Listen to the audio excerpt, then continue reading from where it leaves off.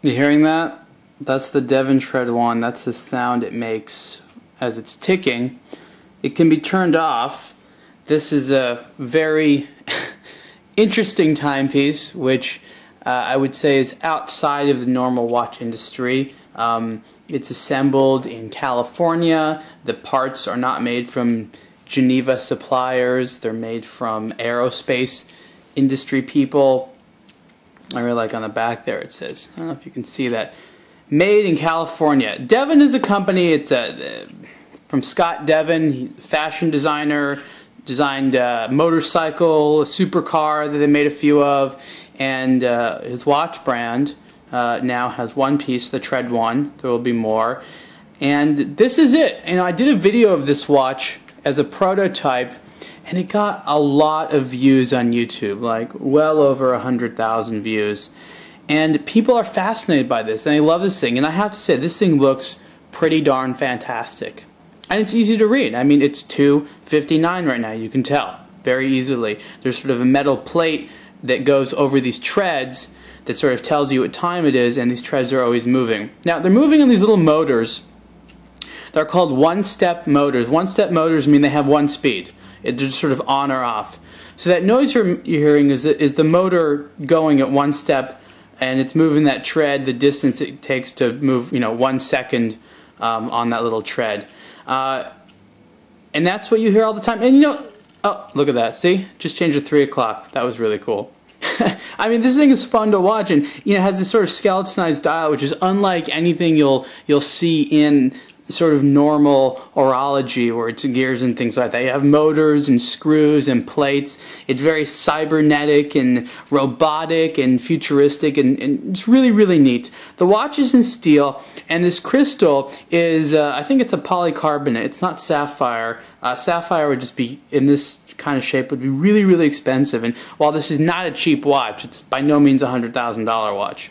The back here is, as I understand, DLC to give it that sort of dark gray color, rubber strap, and the crown here is kind of more like a joystick. It doesn't really turn all the way around like you'd think. It goes one side and goes the other side to adjust the watch.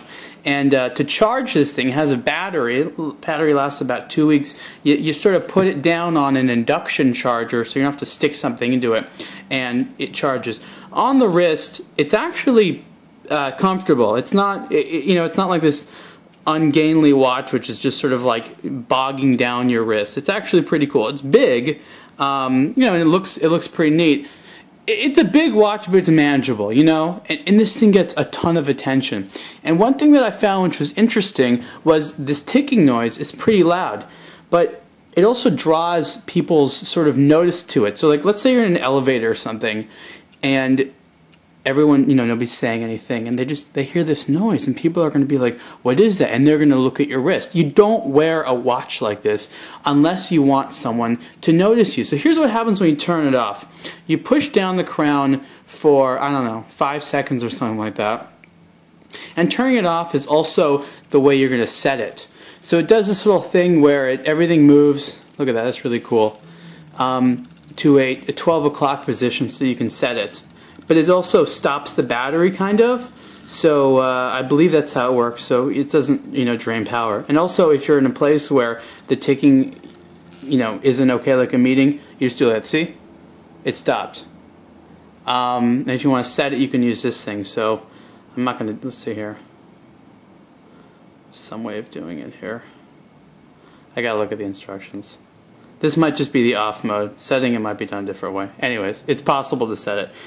It uses software in here. There isn't just motors. There's a microprocessor in here which sort of controls everything. And what's interesting is if you buy one of these and there's future upgrades or things like that, you can send it to Devon and they'll upgrade it for you. And their service center is in California.